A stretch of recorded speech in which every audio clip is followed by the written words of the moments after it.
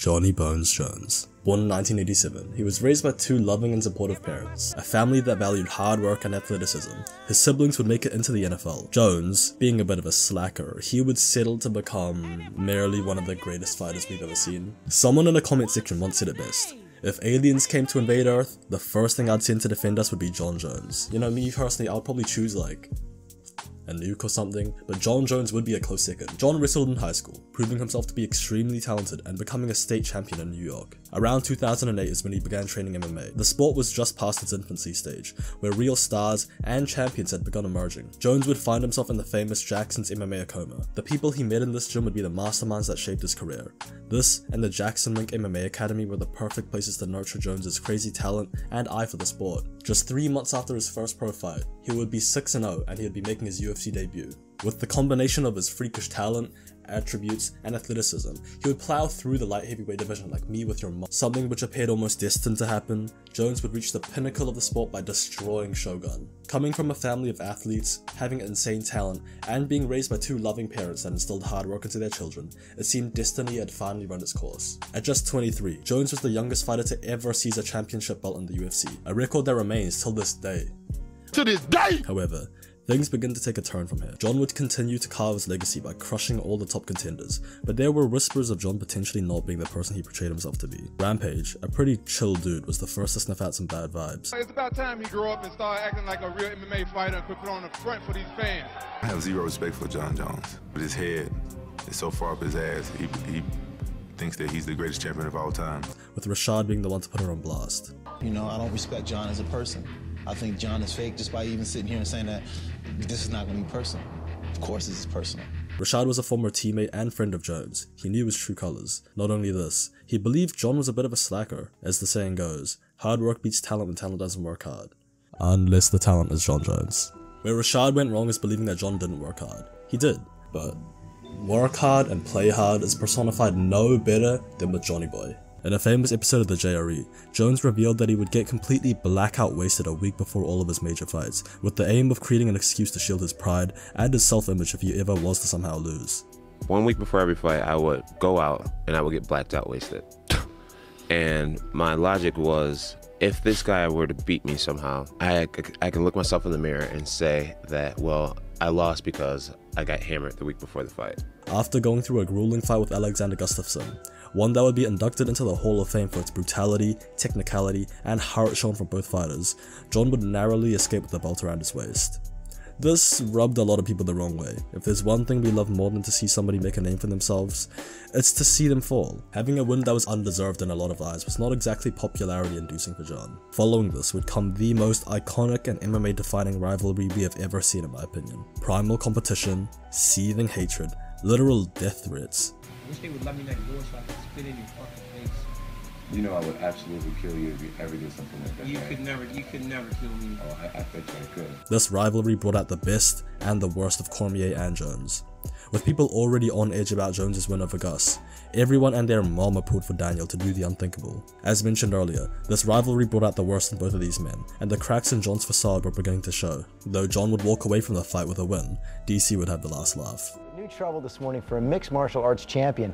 UFC star Jon Jones turned himself into police overnight. Jon Bones Jones finds himself in some trouble. I kind of freaked out and I was just more upset, you know, that he couldn't at least stayed and at least said, I'm sorry or something. Throughout the years, people had been challenging the character of Jones. Now, there was physical proof of the type of person he was. He was involved in a hit and run incident where he crashed his car into a pregnant lady at an intersection before running off.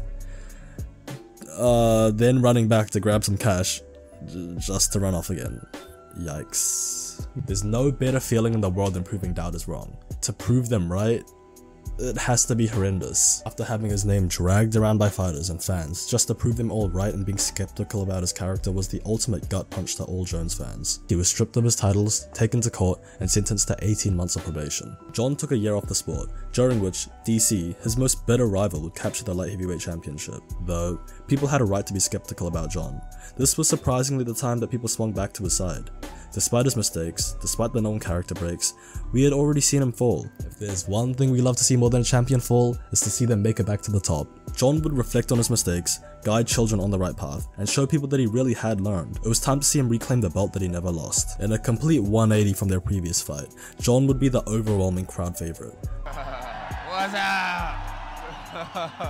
We all wanted to see him bounce back from his mistakes and show that he was the rightful heir to the throne. What made people turn on Jon initially was an undeserved win against Gus. After winning the belt without beating the rightful king, DC was now the undeserved champion, and it was time for him to fall.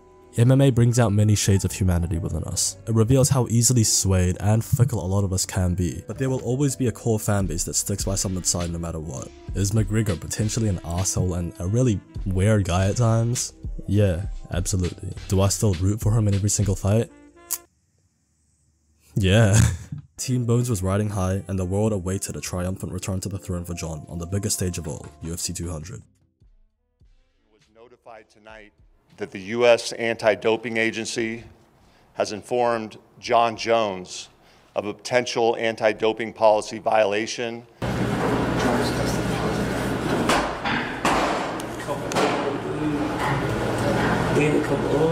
Yep, Jones would test positive for steroids before the fight, getting it cancelled and destroying the event.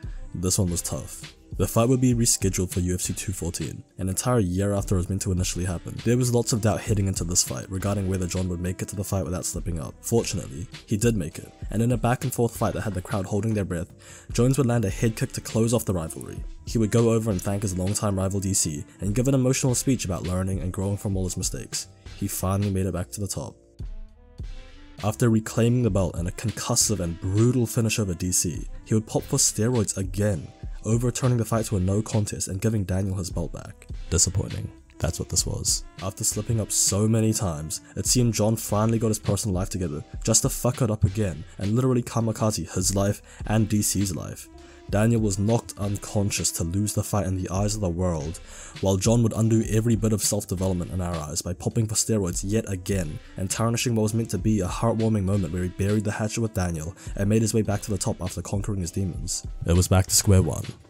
Not even that, it was like square -3, bro. Conor once said in an interview that a lack of discipline is a slap in the face to everyone who believes in you. Your lack of commitment is almost an insult to the people who believe in you. And I think that is the most spot on assessment of what happened here. A slap to the face to everyone who rooted for him, a punch to the gut to everyone who rooted for Daniel, and a knockout blow for his reputation. After being suspended for another year, he would return once more in 2018 in a rematch against Gustafsson. Was anyone on earth rooting for Jon at this point? It's sad because we can all kind of empathize with letting people down, despite our best efforts. Pushing for change, trying to become the type of person people look up to, just to snap back into your old ways.